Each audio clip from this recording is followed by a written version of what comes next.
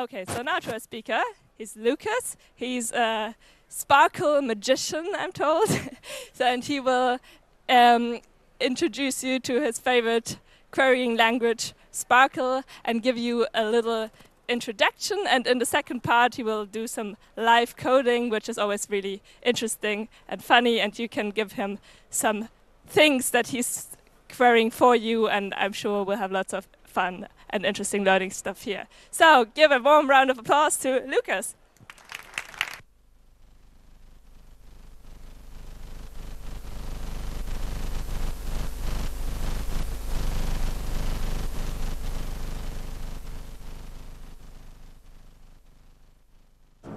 Is this better? Aha, it's a bit too loud, so I'll just talk a bit until they have figured it out. Yeah, so this is going to be kind of two parts, but not really that separate. But in the second part, I'm basically going to write the queries that you suggest. So if you see what I'm going to do here and then think, oh, I have a great idea for something we could perhaps query, then just remember that and we'll get back to that, hopefully. Because otherwise the second half is going to be really short if I don't get any ideas from you. But yeah, so this is about querying linked data, which allows you to do all kinds of crazy things and answer all kinds of crazy questions, such as I think I had on the slide something like, what are the largest cities with a female mayor? And if you wanted to find that out traditionally, you could like go through Wikipedia and try to find all the largest cities and see which ones have a female mayor and which ones don't. Or perhaps there's a category with all the cities with a female mayor, but then you have to sort them by population, and it's a whole mess. And with linked data, you can find that out much more easily, and also all kinds of other things. But let's start with some simple fantasy linked data. So this is a tiny snippet of linked data, some data graph. It's just composed of a load of nodes, which are these ovals and rectangles here, and they're connected with arrows. And each of these forms kind of a triple consisting of the start node, and then the arrow, and then the end node. And that's how we represent all the information we have in this linked database. So for example, we can read this as this talk right now happens in Esszimmer, or the dining room, which is the name of this stage here. And it's going to be followed by the live querying session, which also happens in Esszimmer. And the live querying session in turn follows this talk again. And the Esszimmer, the dining room, is next to the kitchen, and the kitchen is next to the dining room again. And both of them are part of the Wikipaka WG, which is part of 3063. And the talk happens right now. And at the same time, there's also some talk about how state elections are climate elections or something in the Chaos West stage. Starts at the same time. Chaos West stage is part of the Chaos West assembly, which is part of 3063 as well. And so this graph has a few important properties. For example, there's some redundant connections here. You could say if this talk is followed by the live querying, then you don't really need to know that live querying follows this talk. It's kind of redundant information. You already know it, but it doesn't hurt to have it. And it often makes your life easier if you have a little bit of redundancy in your graph. And then if you find that one half of this connection is missing, for example, you can still investigate what's going on. And also in here we have kind of bidirectional connection. So Esszimmer is next to Küche, which is next to Esszimmer. But this is two separate arrows, and it could also be that only one of them is there. So you don't have arrows which go in both directions at once in this data model. It has to be, if you want something like this, you have to have two separate arrows, because that keeps the data model very simple. You just have subject, predicate, object, and that's everything you have.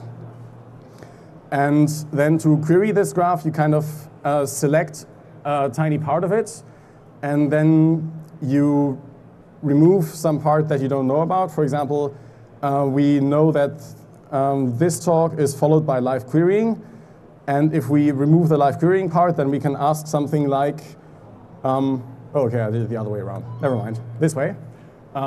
This talk is followed by which talk? And then you have a question, because you've left out this part. And then if you ask this question to a query service, it can kind of, you can think of this like a, damn, I only know the German word for this one, a Schablone template. So you put this over the graph, and this has to match the existing node, this has to match the existing arrow, and then you see which nodes can you put in here, and in this case that's only the live querying. Or the other way around, which talk follows this one. So you can have the beginning of the triple can be a variable like this one, or the end of the triple can be a variable like in this case. And you can also have more complicated patterns like, no, this is not a more complicated pattern. This is the same pattern. You have the question, which talk happens in S-Zimmer, and you have two answers. This talk happens in S-Zimmer, and live querying happens in S-Zimmer. But you can also combine more graph nodes like this. For example, which talk happens in some room which is part of the Wikipaka WG. So we have one free part here and one free part here, but we know that these two have to be connected with happens in, and then this has to be connected with is part of to the Wikipaka WG. And you can kind of construct, if you can phrase your question as a kind of graph like this, where some parts are predetermined that you already know about, and the other parts that you want to find, those are these kind of variables, which are here indicated with just dashed lines. Then you can ask that question to the graph and find the matching results. In this case, you have these two matches. This talk happens in S-Zimmer as part of Wikipaka WG, and live querying happens in S-Zimmer as part of Wikipaka WG. And then if we had more information in this graph here, we might also have other rooms. For example, there's this library over there, which also is going to have some talks. If we had the whole schedule in here, we would find those as well. And we could also adapt the query so that we don't even make the Wikipaka WG part fixed. We could ask for anything that happens in 33C3, so that would be some variable happens in some room, is part of some assembly, is part of 36C3, and then we would find this thing as well, because it fits the same kind of pattern, happens in, is part of 36C3. Does that make sense? Hopefully. I'm seeing a lot of nodding heads. Okay, that's great. So then we can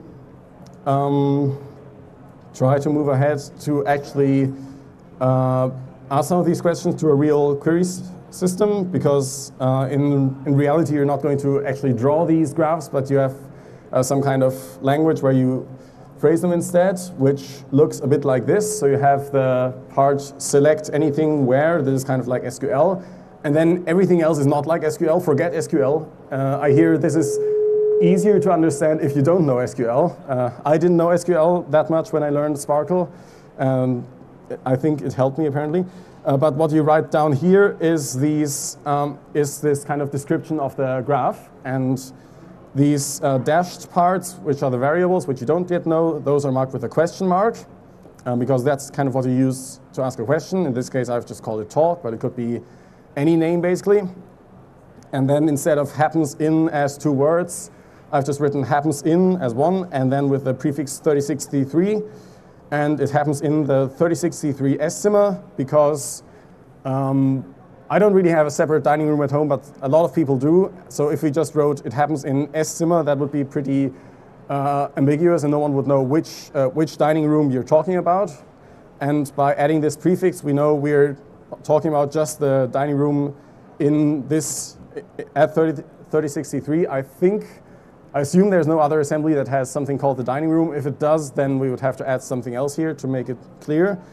And I've used the same prefix for happens in to make it clear which kind of happens in relation we're talking about, that it's one specific to Congress events. And then you could ask this to a query service which has this example graph in it, and you might get the response that it's these two talks. And at the end, you have this period here, because if you read the whole thing, it's kind of like a sentence again, because the talk happens in S-Zimmer, and if you have two sentences, then you have two periods. So the talk happens in some room, and this room is part of the Wikipaka WG, and because we've used the same variable name here and down here, this has to be the same room, and it couldn't just be two different things. So if we use two different variable names here, room and something else, then we would just get all the combinations of talks happening somewhere and rooms being part of Wikipaka WG without them being connected anyway. But because they use the same variable name, they have to be connected like this, and then you would get these results we've seen earlier. What you can also do is leave out the room. So when I translate this into English, I could say the talk happens in the room, and the room is part of Wikipaka WG. But I could also say the talk happens in some room which is part of the Wikipaka WG as kind of a, I don't know what that's called in English, kind of a relative sentence, something clause, where we don't really talk about the room in itself, just as a part of this larger sentence, and you can write that in SPARQL as well. And then it looks like this. And these square brackets kind of describe what the room looks like without giving it a name. So in this case, you can only select the talk up here, and we don't have a room variable. But if you don't care about what the room is, then that can be very useful. I've also changed something else here. I've replaced the 36C3 in is part of with schema, which is another prefix. And schema is kind of this collection of useful prefixes and other nodes that you can reuse. For example, if you're describing things you have on your website, you might say you have an article with a schema title and a schema publication date. So this was mainly introduced by Google and some other search engines, but we can use the same vocabulary to talk about our talks, because is part of is one of these standard terms we can use for that. And what else do I have? Okay, the next thing I have is actual queries. So I think I'm just going to, I'm almost going to switch to Wikidata, so I should talk a bit about Wikidata. So all these examples here were just on some example graph which I made up here and threw on a slide with a lot of probably over-engineered tick sets, LaTeX magic, which I shouldn't have wasted that much time about, but it looks nice. And but if we want to write real queries, we could load this thing into a query service, but it wouldn't be that interesting because it's kind of small. But there are a lot of real data graphs out there that you can query with this query language, SPARQL. And one of the coolest ones, at least in my opinion, is called Wikidata or Wikidata. There's some kind of discussion about how it's pronounced. And it's kind of a free database of anything that's relevant. And it's part of the same family of projects as Wikipedia and Wikimedia Commons and other things. And it's also maintained by the same community of volunteers. And you can find all kinds of really interesting and cool and funny data there. So all of these example queries which I have here, we're just going to ask to Wikidata. But first, I would just give you 1 or 2 minutes to try to imagine what this question would look like either in the graph format or in the SPARQL format. Just try to figure out how you would formulate which software is written in Bash as a kind of this kind of graph query, and then we can see what we can come up with. So I didn't think this through. I need some waiting loop music now.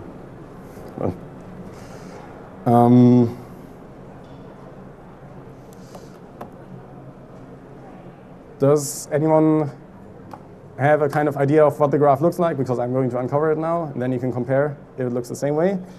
So it would look like this, at least using the Wikidata terminology. So instead of is written in, the property is called programming language.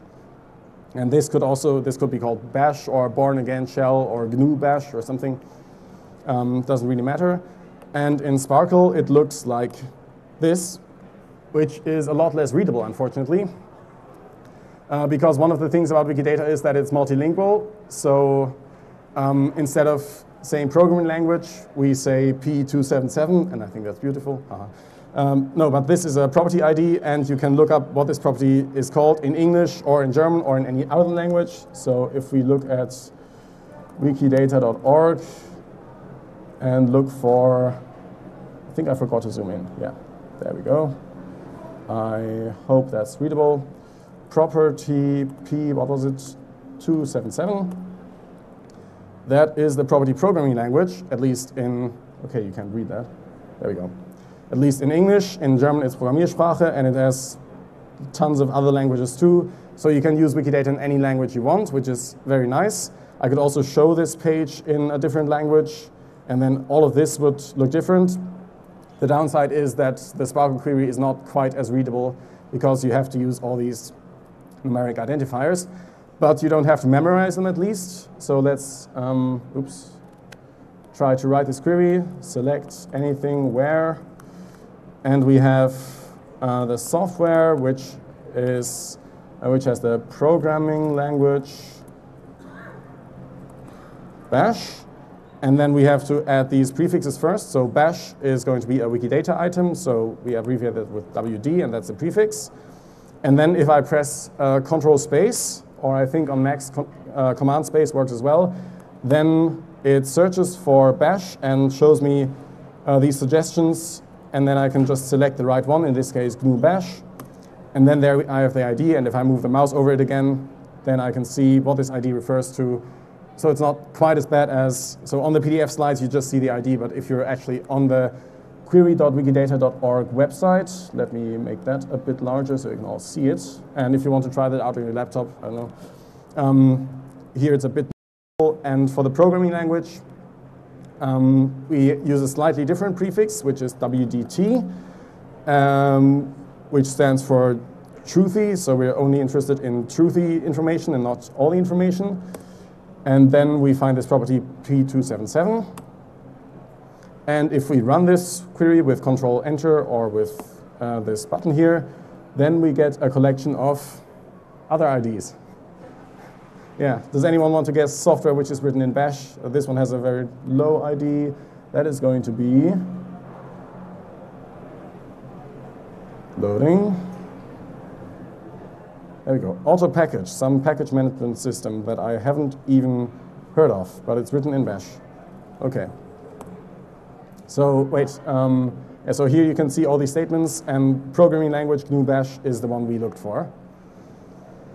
And unfortunately, so this is not a very useful list. So one thing we can do in the Wikidata query service, which is pretty specific to Wikidata, is to add the so-called label service, which is basically magic that you don't need to understand, but you write something like serve or service, and then with Control space again for auto-completion, and it suggests you this thing, and you just keep that in your query at all times, basically, and then you say, I would like to have not just the software, but also the software label, and then we get down here the label of the software, and I can also add the software description, and then we also see what is described, at least if it has a description, and then the query results are already a lot more usable. And I'm just going to rename this to item, and then we can edit this query however we want, and the variable name will always kind of match, because the next query won't be about software anymore. So it will be confusing if we just still call it software. But yeah, there's some software here like Apache Yeetus, Ruby version manager, Wikidata missing pictures, Pi-hole, all written in bash. Okay, I have several more example queries here which are kind of simple. Should I skip ahead, or is it good if I do a few more simple examples? Just skip ahead. Skip ahead? Is that okay? Okay, then let's. So who was born at sea is not all that interesting. Just place of birth at sea. We have a special value for that. It's not a very interesting list. I think a few results, just 5 or so, because most people are going to have place of birth Atlantic Ocean or something. Which places are located on the White Elster? Just something for the Leipzig people. And where does Never-Ending Story take place? This is actually kind of cute. Let's do that. Also, this is a bit interesting because in this case, the variable is in the last place and not the first one. So that, and this, then we have the Never-Ending Story in the beginning and narrative location, and then the item is at the end instead of at the beginning of a triple, and it works just as well, except that a lot of these don't have a label in English, so let's add German as a fallback language. And then we get all of these places which someone added to Wikidata at some point. Let's see if there's any useful information about them. So they all have IDs in the same range, so it looks like they were all created at the same time because the IDs are just increasing all the time. So the Gelichterland is a place from the Never-Ending Story. It's a fictional country. It has a capital, which is this fictional place. It's located on this terrain feature. It's present in the Never-Ending Story, and it depicts horror fiction. I'm not sure about that, but let's leave it alone for now. Okay. Yeah, and skip to a slightly more interesting query, which is this one. Which popes had children? So what is the graph going to look like for this? How many triples are we going to have? So a triple is node, arrow, and another node. How many triples would you need for Pope has a child? Let's do a raising hands. Who thinks you need 0 triples? Okay. Who thinks you need 1 triple? Who thinks you need 2 triples? That's more people. Does anyone think you need 3 triples? No. Okay, so mostly 2, but some people think 1. So the people who think it might need 1 triple perhaps are thinking of something like the Pope, which is the leader of the worldwide Catholic Church, has a child. This child, or it's called item, but that's not going to have any results, or it could be the other way around, and you could say that, let's just comment this out, the item has a father, the Pope, and that doesn't work because the items are not, the children are not directly connected to the item for the office of the Pope. Instead, it's going to be 2 levels. It's going to say the child has the father some person, and then the person has the office Pope or has the position Pope or is a Pope or something. So you need this level of indirection. So in the graph that looks either like this or to be the other way around. So either the child has a father Pope, which has position held Pope, or the Pope has a child and also a position held. So that's kind of an example of the redundancy I mentioned earlier. We have the 2 directions, child and also father, mother. And so you can ask your query in 2 ways, and it doesn't really make that much of a difference, assuming that the data is complete. And I think someone occasionally runs queries to check if any of these circles are missing. So let's try one of them. Let's just stay with this one.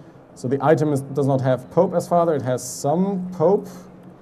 And then this Pope has position held Pope. And then let's add the Pope label, and yeah, Pope label is enough. And then we get 24 results. So we have a Duke of Parma, who was the son of Paul III. Paul III had 3 children. Let's sort by this. Wow, Alexander VI was very busy. And some of them just have, we have duplicates. Giovanni Borgia and Giovanni Borgia. Should I demonstrate Wikidata editing now, or do we just ignore this? So someone imported a lot of information from this peerage database, and apparently we have some duplicate items here. Let's just leave those alone for now. In fact, I think this and this also look suspiciously similar. Giovanni Borgia, unless he had 2 children of that name. I mean, he could have. So this, we have a date of birth, 1470s, 1498. No, that might actually be different children. Okay, not a very creative father in the names. Yeah. And wait, that's a pope who's a child of another pope. Very interesting. And another one, and another one. We have 3 popes who are children of other popes. Let's search for those. So we would also need for that the item has position held pope. And I could copy paste this, but just do this. So the item should be should have a father pope, and the item should have position held pope, and the pope should also have position held pope. And in this case, it would probably be less confusing to call these child and father, because this is also a pope now, but variable names. One of the 3 hardest problems in computer science, right? Yeah. We have 3 children who are 3 popes who are children of other popes. Wow. I'm actually going to save this query. Popes who were children of other popes.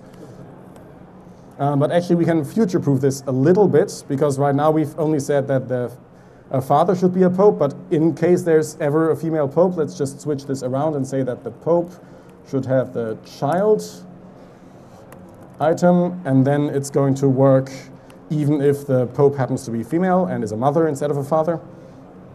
There we go, same 3 results. Okay, and let's keep that and open a new tab for next queries. Yeah. Which Microsoft software runs on Linux? Okay, that's not that funny, so perhaps you can just skip it, I don't know. a joke kind of ran out of steam a while ago. Basically looks like this, and it's like Visual Studio Code and 3 other programs. Yeah. What are some compositions for organ and orchestra? This isn't funny at all, but I just find it very nice because it's just an awesome sound. And so that would be, the composition has the instrumentation organ and also orchestra, which we can write as item label, composition, instrumentation, this one, orchestra, and also composition, organ, and then, oops, yeah, this should be item. And also I forgot to add the label service. There we go. And we have 12 results, which is nice. If you want to listen to any of those, we could also check if any of them have an audio file on Commons. Let's see. 1, okay. Yeah, I think we've heard this one already.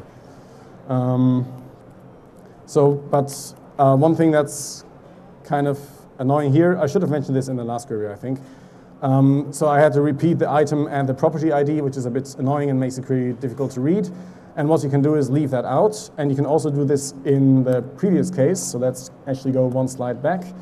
So here I didn't write twice that it's the software, which should have the developer and also the operating system. I just wrote the software has developer Microsoft, and also with a semicolon at the end instead of a period, it has operating system Linux. So if you read this as English, it's just one sentence where you don't repeat the subject twice. Software has developer Microsoft and operating system Linux, instead of software has developer Microsoft and software has operating system Linux. And if the property here is also the same thing, then you can even leave that out and add a comma at the end and just list the 2 values, and you don't even have to repeat the instrumentation. So let's do that here and abbreviate this query. And it has the exact same 12 results, just slightly more convenient to read and to write at least, hopefully also to read. I don't know. But you don't use the comma that much. The semicolon is pretty useful. Like we could have written this as the Pope has the child and also position held like this. Means exactly the same, but you can immediately see that both of these refer to the Pope because there's just a bunch of blank space here. Yeah, so then we have this one. This isn't funny at all, but there are a lot of people who used to be in the Nazi party during World War II, and then who later just went back into civil life and even received the Bundesverdienstkreuz, the Order of Merit of the Federal Republic of Germany. And you can find those, in this case I've done it with 3 triples, which is the person was a member of this political party and received this award. And also I've added that they're instance of human, because we also have a lot of fictional data on Wikidata. You already saw that with the never-ending story stuff earlier. So there might also be a fictional character who was member of this political party and who received the award, and we're not really interested in those, so we add instance of human. And then we're certain that we only get real results and not fictional results, and it doesn't really cost us anything because the query service can optimize that pretty well. So let's write that. Actually, let's do that here. So the item should be instance of human, which is Q5 because it's a very common item, and member of political party. And you can see I can search by the German abbreviation and find this even though it's not available because there are search aliases. And also award received, the Bundesverdienstkreuz, because I can't be bothered to type in the whole English name. There we go. And we find, I think, how many results? 11 results. Yeah. And this actually isn't quite correct because in theory you don't get this order. This order has like 11 parts or something. You can get the Grand Cross with distinction, or you can get the star or whatever. I think it's listed somewhere here. Yeah, you can get the Grand Cross Special Class, you can get the Grand Cross Special Issue, you can get Grand Cross First Class, blah, blah, blah. And so, in theory, any of these people should have one of these awards and not just Order of Merit. But I think when I checked, all of them just had, all of the results just had directly Order of Merit. But actually, no, we can try to search for the correct ones instead. So it would not be part of this directly. It would be award received would be some award, such as this one, and then this award is part of the Order of Merit. So award, part of. Let's see if that finds any results. Oh dear. Yeah, that's a lot of results. Herbert von Karajan. That's depressing. Okay, yeah, okay, so I think when I tried this out and didn't find any results, I just did something wrong, because this way we find a lot more results. And so we don't actually select the award here because we don't care what kind of award they got. So we could also use this abbreviation again, like this. So we just say they got some award which is part of the Order of Merit. And in this case, we could even abbreviate that further and say we put a slash here. And then that kind of describes a path that you have to take from this item to this item. And you have to first get to some award received, and then that has to be part of something else. And you can add as many elements here as you want. And then we get the exact same 802 results. And lots of well-known names here. And if we want to find the original 11 ones that directly had the Order of Merit as the award received, we can add a question mark here, which is just like in a regular expression. It says this part is optional. They can have directly received this award, or they can have received some award which is part of the Order of Merit, and then we should get 813. Yeah, 813 results, so 802 plus the 11 from earlier. And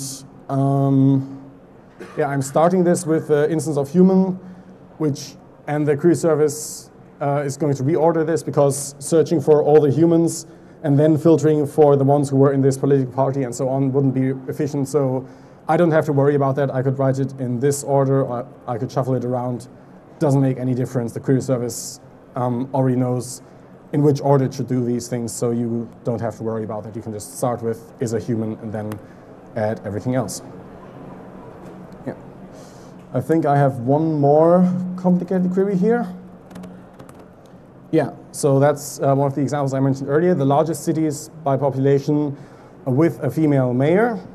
So the graph for that is, I think, the largest one I prepared for the slides, except the one in the beginning. And it looks like this. We should have a city, which is a city, instance of city, and it has a certain population. And it has, so for the mayor, we use the same property as for head of government. And if you don't know that, you could look at some city like Berlin, and maybe you know what the mayor of Berlin is called. What was it? Something Müller, I think. Yep, and then you can see, aha, the property for the mayor is head of government. Or you could also search for the city should have the mayor, and then you still find head of government, the right property. And that mayor should be a human, and she should have the gender female. Oops, there's a question mark there for no reason at all. That's not a variable. That should be the fixed value. Sorry. So let's put that there. We have a city, which is instance of city. And it also has a population, which we're going to use later. And it also has a head of government. No, that's wrong. Not the office held by head of government, the head of government itself, which we call the mayor. And then the mayor is instance of human. and gender should be female. Come on, female. And let's select the city label, mayor label, and also the population. And then we find some 83 results. That's not yet the largest cities with a female mayor. That's just all of them. And in Wikidata, we know about 83 apparently. And if your local hometown has a female mayor, just go ahead and add it to Wikidata. And it's probably relevant. It's not, so the relevance criteria are not as strict as on Wikipedia, fortunately. But if we want just the most populous ones, we can go a bit back into SQL land and say we want to order by the population. And in SQL, you would write desc afterwards. And in SPARQL, it's different. You write desc of population. I think it's nicer that way, but perhaps it would have been nicer to just stick with the SQL syntax, I don't know. And we want to limit this to just the 10 most populous cities, for example. And here we go. Tokyo is currently the biggest one, then Hong Kong, Baghdad, Surabaya, Rome, yeah. And, oh, this doesn't make that much sense. Caracas has 2 mayors. Anyone? Yeah, exactly. So we're only supposed to get the current mayor, head of government. Yeah. Does anyone know which one is the current one? Or we could just check Wikipedia, Caracas, which hopefully doesn't get its information from Wikidata yet, so it's not circular. And the mayor is Carolina Kestari, I don't know.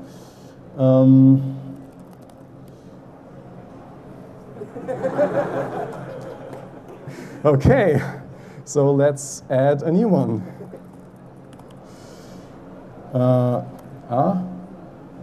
Doesn't have an item yet. Is that the mayor or is chief of government something else? Doesn't occur anywhere else on the page, of course. Local government. Mayor? No. Okay, so let's just, I don't know. Doesn't she have a Wikipedia article? No? Just occurs in some lists. And she doesn't have a Wikidata item yet? No? Then, I don't know, we'll do some live Wikidata editing. Wasn't part of this talk, but let's just do it.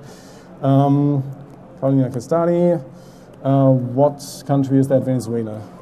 Venezuelan politician.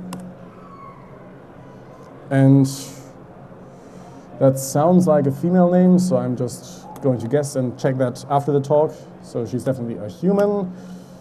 And gender is female.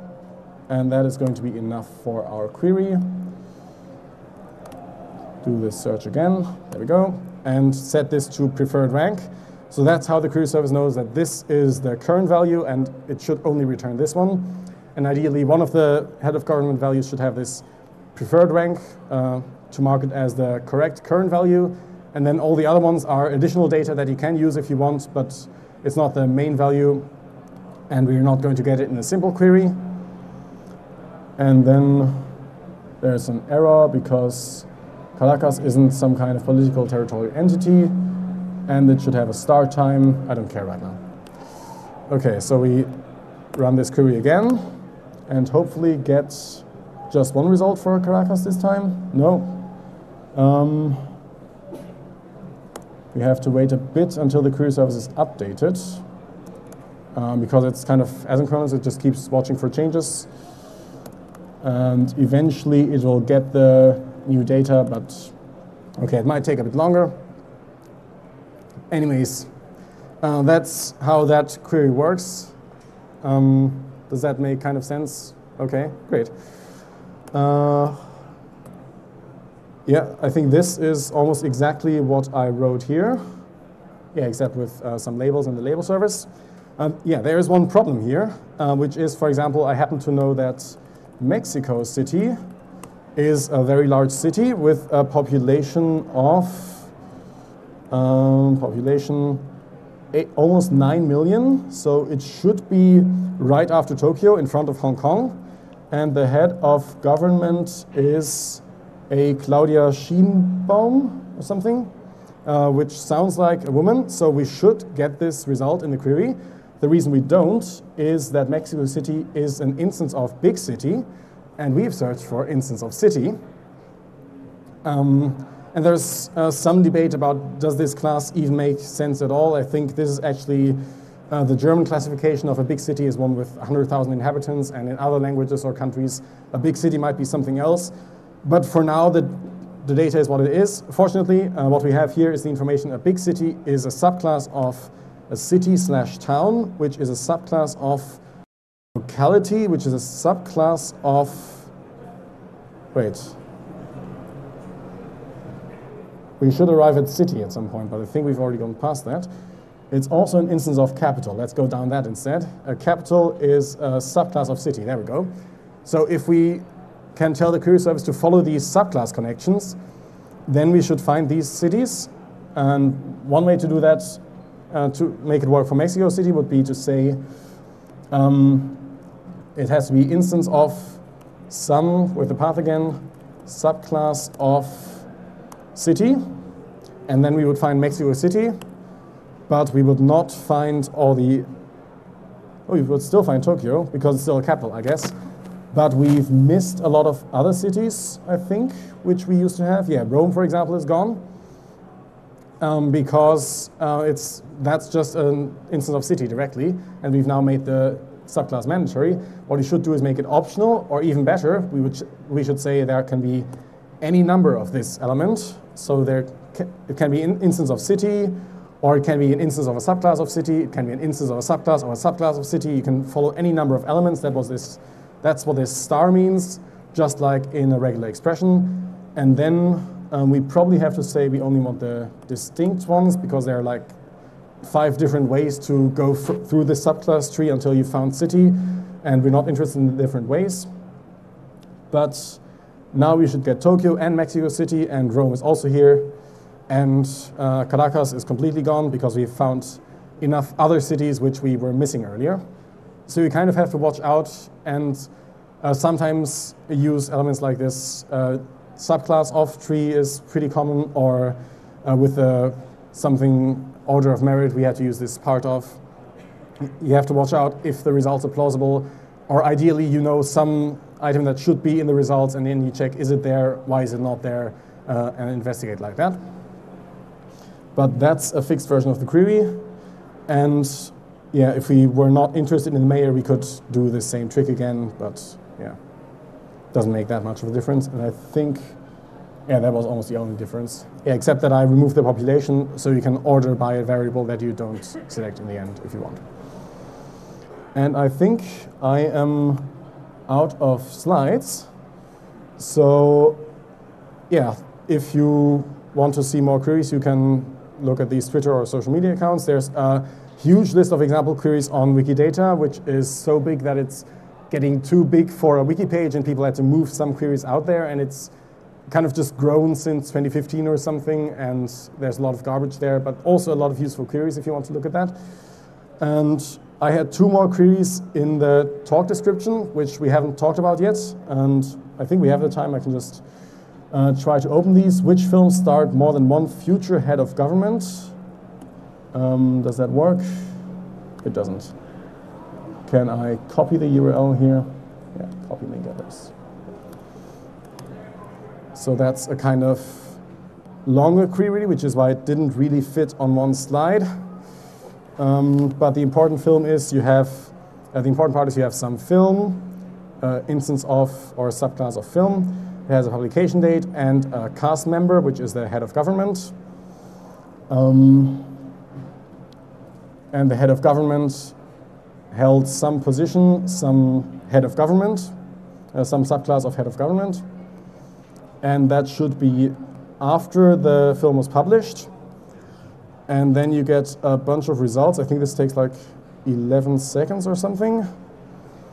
And you get like films with Schwarzenegger and one other actor who became US governor. I don't remember the name.